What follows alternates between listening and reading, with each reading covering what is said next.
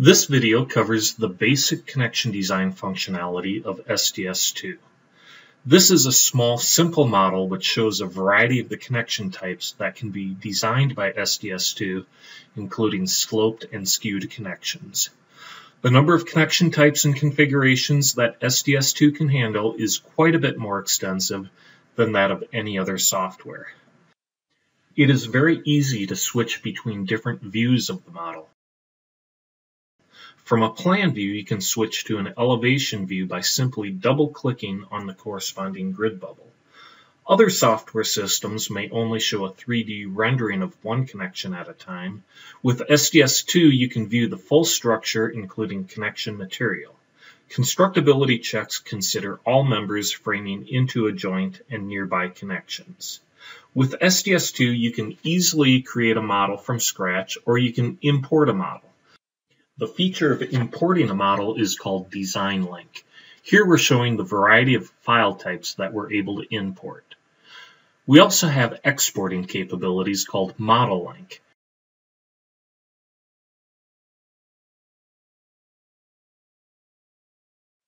Here's a list of the variety of file types that we're able to export.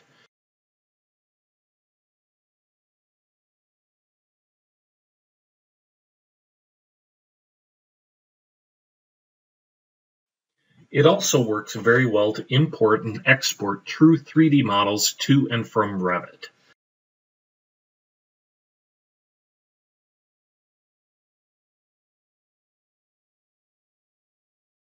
SDS2 offers more connection design code options than any other software. In addition to the current and many past AISC codes, you also can design to Canadian, Australian, and European codes. The next thing we're going to show you is some of the different setup options. As a side note, SDS2 is the only true connection design software. Other systems on the market which claim to be connection design software are instead connection verification software, where you input all of the information for each of the connections and the software calculates the capacity, similar to a spreadsheet. With SDS2, you input the general criteria and loads, or import the loads, and the software runs through the iterations to design all of the connections. We get feedback from many of our new customers that eliminating the trial and error process saves them quite a bit more time than they thought it would. The first thing you do is input your general connection design criteria for the project, and you can carry this information over from project to project. One of the things that you need to set up is the bolting information. What size bolts are you going to use for this project? For most projects, you want to limit the bolts to just 2 or 3 different sizes and keep them separated by at least a 1/4 inch diameter so that the erection crew can easily tell them apart. For this project, we're only using 3/4 inch and 1 inch diameter bolts. Over on the left side, we indicate what size bolts will be used in what situations. Another thing you can do is tell it, for beam clip angle connections and for shear tab connections, the minimum number of rows of bolts based on the nominal depth of the beam. This table is currently set up to meet AISC minimum standards. However, you may increase these values if you wish. More setup criteria is under the heading Standard Fabricator Connections. We'll go through a couple of these so that you can get an idea of what you can customize. The first one we'll look at is clip angle setup. The standard values are 5.5 inch horizontal from bolt to bolt. Or if you have a clip angle connection with a high axial load, you may want to use a narrow gauge, which is currently set to 3.5 inches. There are other items you can customize here, such as minimum bolt edge distances. In this table, you set what angle sizes the software will choose from for clip angles and claw angles. This was set up for a particular customer whose standard is 4x4 by 1/4 clip angles. The next item we're going to discuss is auto standard connections.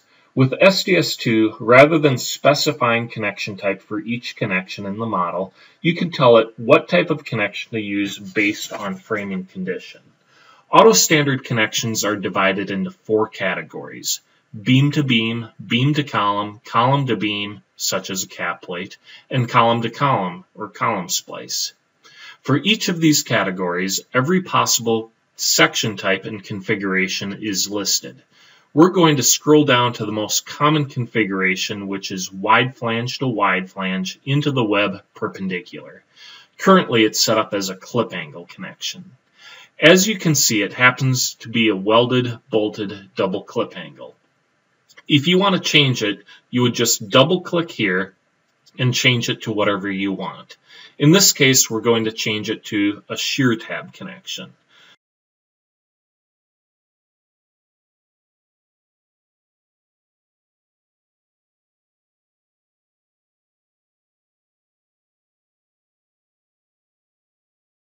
Then we're going to grab the whole structure, mark all of the members for processing, and reprocess it.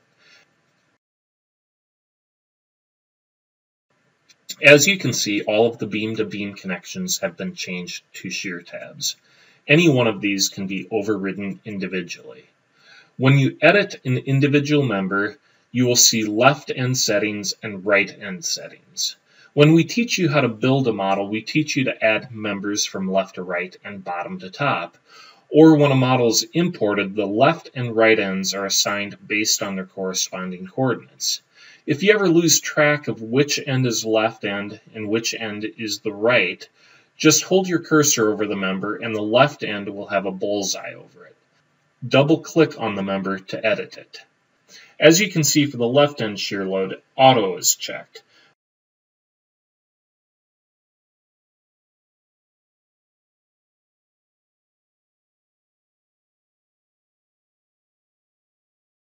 When auto is checked, the load is based on information from the connection design criteria window. The shear load on the beam end connection can be either a percentage of the uniform allowable load or a percentage of the maximum web shear. Also, moment connections can be designed for a percentage of the beam's moment capacity, and brace connections can be designed for a percentage of their tension and/or compression capacity.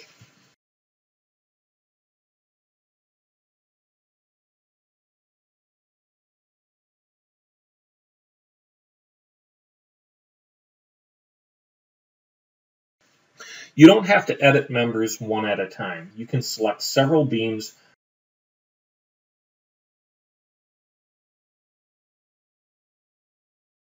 right-click and select Edit, and set connection loads in multiple members at once.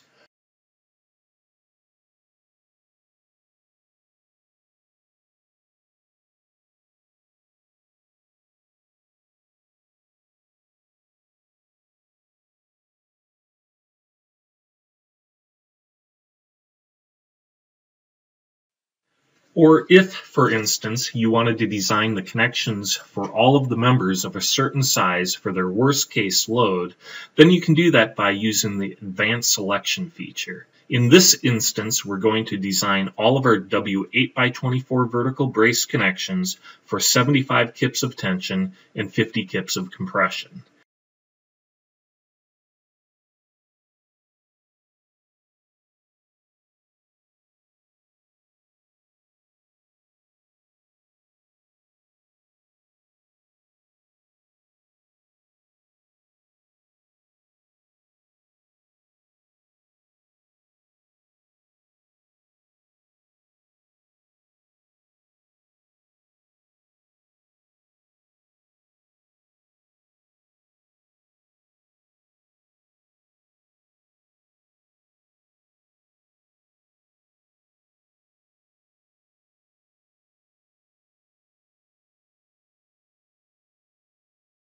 Next, I'm going to show you how to customize a connection.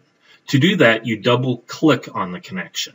An annotated diagram of the connection appears along with all of the values associated with it.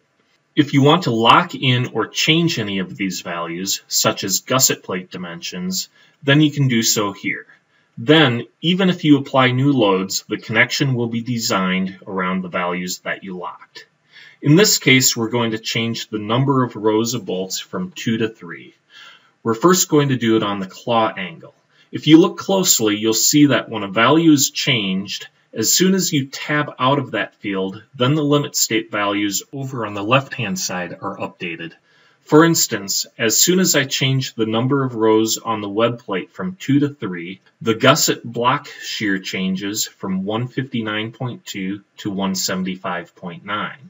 So if you're trying to fine-tune a specific limit state value, then you can do it here. We're also going to change the gusset plate thickness from 3/8 inch to 1/2 inch.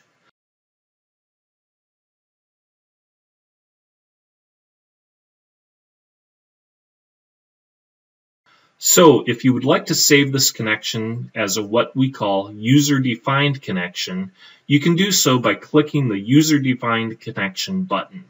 We're going to save this as a new user-defined connection, and you can name it anything you want. Every company seems to have their own naming system for connections.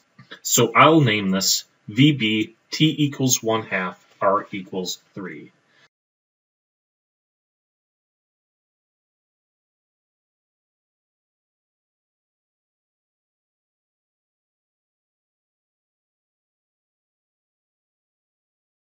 If you want to apply that same connection other places, then you can select the member or members on which you want it applied, and for connection type, select User-Defined Connection, then click on the File cabinet to open the library of your user-defined connections. Now, if you're like many of our customers, you will develop dozens and dozens of user-defined connections. Since this is a brand new model with no information copied over from previous jobs, we only have the one connection to choose from. We select that and the model is automatically updated.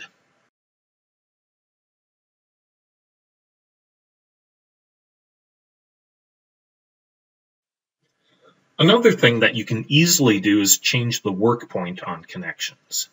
In this case, we have a brace with a shallow slope, so you may want to move the work point in order to get a more compact gusset plate. You do it by first changing the brace to stick form, then select the member end, right-click and select Move Stretch Member, select the original work point, then the new work point, then left-click to confirm,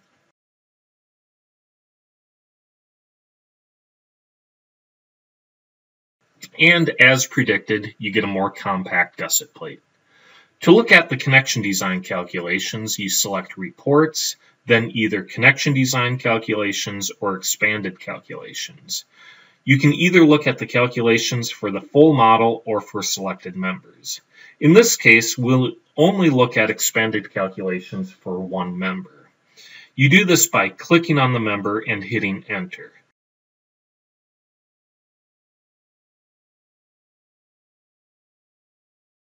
The top part of the first page shows general information regarding the connection. Then a little bit lower is specific information regarding bolts, welds, and connecting elements.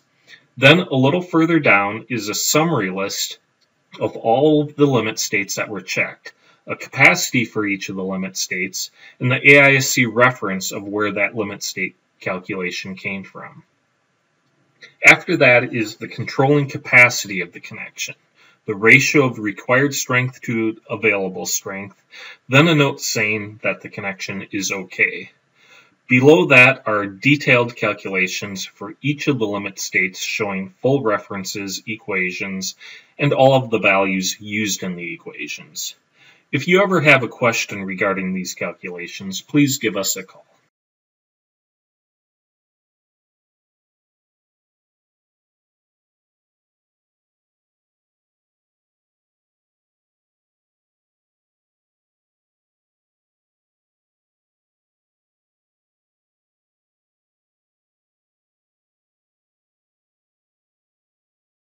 Next, we're going to look at this beam-to-column connection.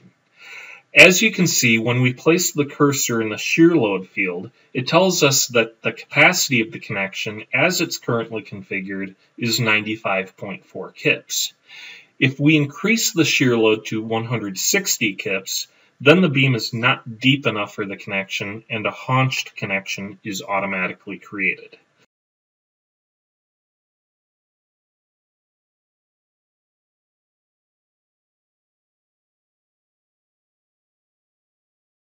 Using a deeper beam might be less expensive than the labor associated with fabricating the haunched connection, if you have that option.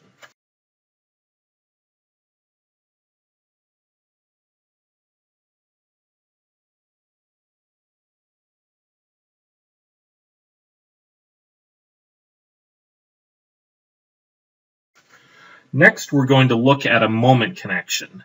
Notice that the connection for the beam framing into the web of the column is a double clip angle. When designing moment connections, we also look at the column for stiffener and doubler requirements. The capacity of this moment connection is currently 52.5 kip feet. If we increase it to 65 kip feet, then column stiffeners are required. As part of the full joint constructability check, the software realizes that a double clip angle won't work for the beam to column web connection, so it automatically changes it to an extended shear tab.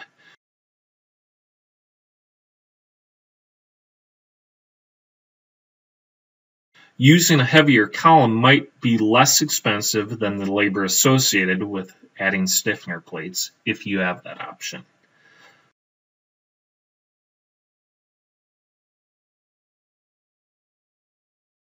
Finally, we're going to look at beam-to-beam connections framing into opposite sides of a supporting beam. To make things easier to see, we're going to adjust the reference elevation to remove the top flanges from the view. Then we're going to move one of these beams over a couple of inches.